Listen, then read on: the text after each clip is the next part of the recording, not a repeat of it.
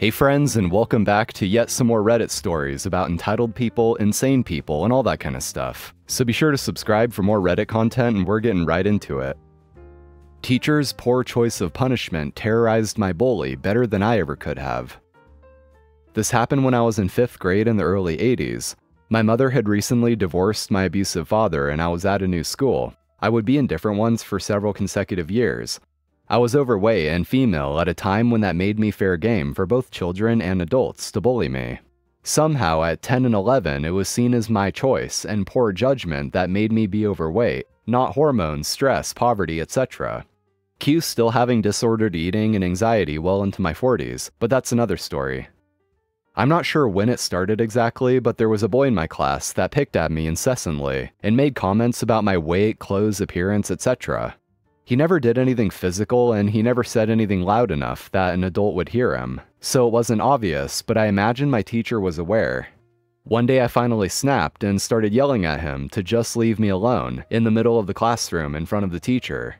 My teacher decided that even though up until this point I had been a quiet model student, and even though this wasn't the first time that I had been picked on, she didn't care to figure out whose fault this was, and sent us into a large storage closet together to work it out.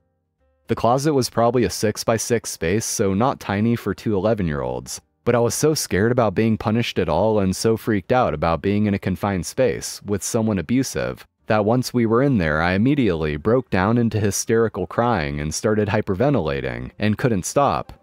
He was horrified at my reaction, and I think on some level he may have also understood how unfair it was of the teacher to have chosen that path. That poor kid could not apologize enough in that moment, and was absolutely terrorized by being locked in a closet with a girl who sounded like she was about to stop breathing at any moment, and who would not stop crying no matter what he said. I don't know how long she left us in there together, but that kid was in tears by the time we got out of there, and never spoke to me again. And in general, I was picked on far less afterwards by that entire class of kids. You know, even though the situation, weirdly enough, kind of worked out in the end, I just gotta say that teacher is an absolute psychopath. You have two kids that obviously have some issues going on. Could be the two of them in an argument, or maybe one is a bully and one is a victim.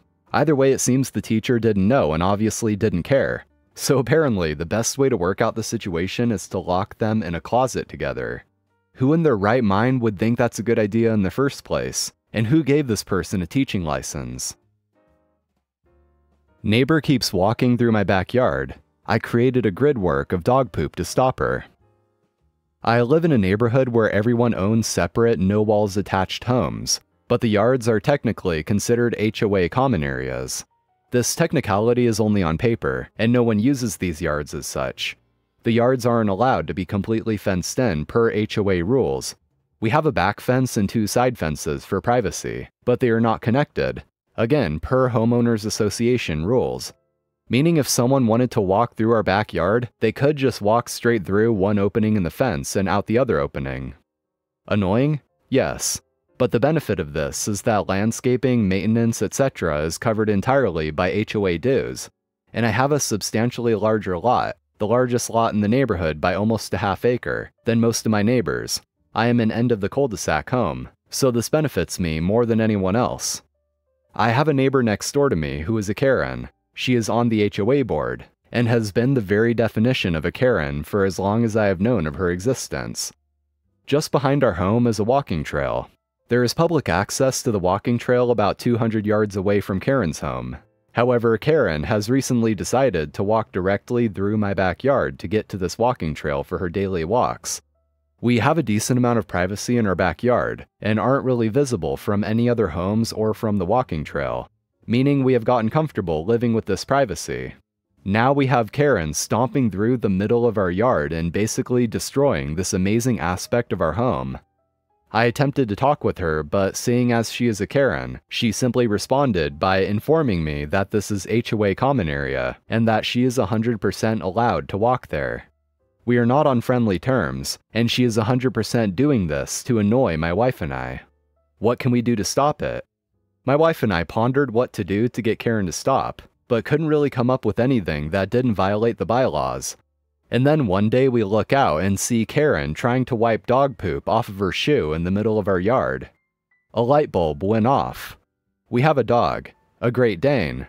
Do you know what a Great Dane does a lot of? And I mean a lot. Poop. He poops. He poops a lot. And they are big. Very big.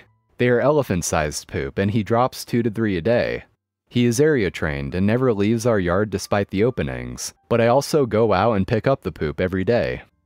Do you know what Karen hates? Karen hates stepping on the poop, especially elephant-sized poop. About 3 weeks ago, I started collecting the elephant-sized poop and tossing it at both entrances to our yard in a grid-like pattern. For the first few days, you could see Karen watching where she was stepping as she entered and exited our yard. The problem? She could see the poop. I mean, the poop is so large that you could probably see it from a plane, so I get it. Do you know what makes poop nearly impossible to see? When leaves are scattered on top of it. You can't tell what is a leaf, what is poop, and what is a leaf resting ever so gently on a poop, waiting for an unsuspecting Karen to think it is safe to step there. So what did I do? I scattered leaves at both entrances, right on top of the poop grid I had been creating. It was truly impossible to make it through this landmined area without needing to scrape elephant-sized poop off the bottom, sides, and possibly even the top of your shoes. I created this lattice work of poop, and even I wouldn't dare try to walk through it, and I was the one who created it. The designer, one might say. Karen did her walk a few days in a row after this, and Karen was seen scraping poop off of her shoes each of these days. I haven't seen Karen walk through our yard in several days at this point. I don't think the war is over, but we are certainly winning this battle right now. And yes, I am still improving my poop grid. Every day sees 2 to 3 additional poop piles introduced into this lattice work, and a quick spurt of air with my battery-powered leaf blower stirs up the leaves just enough to hide the new recruits. As a note, our landscapers haven't started cutting yet, still winter, so I'm really hoping I can permanently deter Karen's behavior before they start cutting. I don't think I'm willing to leave it out there for them to step in every week. That is just plain rude, and I'm really not a bad person. Edited to add. Going through our yard to get to the walking trail is 400 to 500 yards. The main entrance is less than 200 yards from Karen's house, so it is twice as far to go through our yard. Those HOA rules exist for ease of landscaper access per the bylaws. We physically own all of the land on our deed. It is not owned by the HOA. Karen says I can't walk on a path. I have a small cottage in the woods that is only accessible by a short dirt path. This path is private property. The law regarding this situation is basically if there is a road on private property and leads to your property, it must remain a road and is open for public use. So I hired some guys to do construction on the place, and the guys were piling the waste near the main road where they can load it into a container in one go, instead of at the cottage where they would need to take it out to the container one load at a time. Very time-consuming and much more work than is necessary. My Karen neighbor starts getting crazy with them. First, she says, I saw you on camera. Lie, there's no cameras. And this path is my property. You can't dump your garbage here. You shouldn't even be walking here.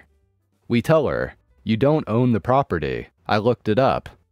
She's irate at this point, so she then shifts to, I spoke with the owner of the property and they said you can't be here. Lie. I told her, cool, have him call me. She doesn't. She's boiling at this point and threatening to call the police, while I'm explaining to her how we'll clear everything in a day or two. It's not a big deal, and just how the law is, and that she has no right to tell us that we can't do what we're doing here. So she calls the police. The police arrive, see that the place is in fact a road, and promptly laugh at her and tell her to stop harassing us. They ask me if I'd like to file a complaint against her for being a public nuisance, and I kindly decline.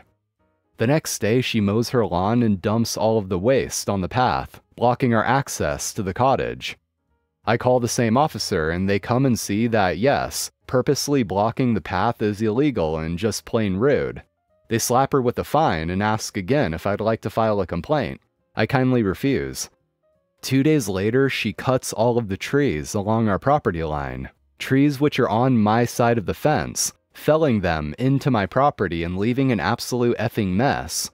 Guess who I call? Yep, officer doesn't want to deal with this crap anymore, comes and arrests the lady for destruction of private property and trespassing. Good riddance. And as an extra detail, OP also says this in the comments. I'm in Central Europe, and the trees weren't considered mature, so it's not a felony in this case, just plain vandalism. Calling the police on my creepy neighbor. I'm a young woman living alone in a studio apartment with a courtyard view, so when I look out the window, there's another apartment complex. For a few months now, I've noticed this one male neighbor staring at me very often throughout the day, and pulling out his phone to seemingly record or take pictures when I change or when I'm in my PJs. I now try to keep the blinds closed as often as possible, but I don't have AC and I really need to have the windows open as it gets really hot in here. They open inwards, so I can't open the windows if the blinds are down. At first, I gave the guy the benefit of the doubt, but even some of my friends have this running joke of asking, "Can we come over, or is that guy going to stare at us again?" Today again, I caught him staring and I sort of shrugged to let him know I saw him staring. He shrugged as well, and pulled out his phone to record or photograph me again until I pulled the blinds back down.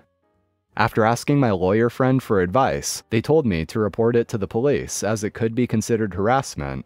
I called the non-emergency line and they sent a policeman to get my report, and he went to give the guy a warning. The same policeman later called me, saying that this was all a big misunderstanding, as the neighbor films a lot of videos for his social media and allegedly records himself in front of the window and not me. He also denied ever staring. Apparently, he had some friends over and they all vouched for him and laughed it off. On one hand, it's not like he was going to admit to it if he was creeping. On the other hand, maybe he's right, and I'm a crazy lady who called the cops on my neighbor for no good reason. Either way, I'm embarrassed, and I kind of never want to open my blinds ever again. Edit, thank you all for the advice. I'll be buying mirrored privacy film for my windows tonight. I'll also add that when I mentioned me changing, it's usually me having to wear a button down on top of my usual tank top / t-shirt for a Zoom call, then taking it off after said meeting. I am by no means parading around my apartment naked with the windows open for fun. And a commenter here said, the neighbors and policeman's response both seem like they're minimizing your discomfort and insisting you're mistaken. Based on your description though, it seems like you have every right to feel uncomfortable. Having someone consistently watch you in your private space is definitely not okay. And I'd also add that from the perspective of the responding officer, I don't really think there's much that he'd even be able to do. At least with what he currently has to go off of, given that it's more of just a he said she said situation and there's not really any proof of what's going on. I'm not saying OP's wrong by any means, she definitely has cause for concern. And if I were to make a guess, I'd personally say the guy probably was lying to the cop, and that he probably was recording her. The explanation that he records himself in front of the window for social media kinda sounds like something he might have made up on the spot. But I wouldn't really agree with the commenter saying that the cop is just minimizing OP's discomfort. It just sounds like he can't really do much about it, unfortunately, since there's nothing to go off of. Alright guys, that's all for today. Thank you for watching, I appreciate it. And as always, if you enjoyed, be sure to like and subscribe for more Reddit content. So take care, I'll see you in the next one.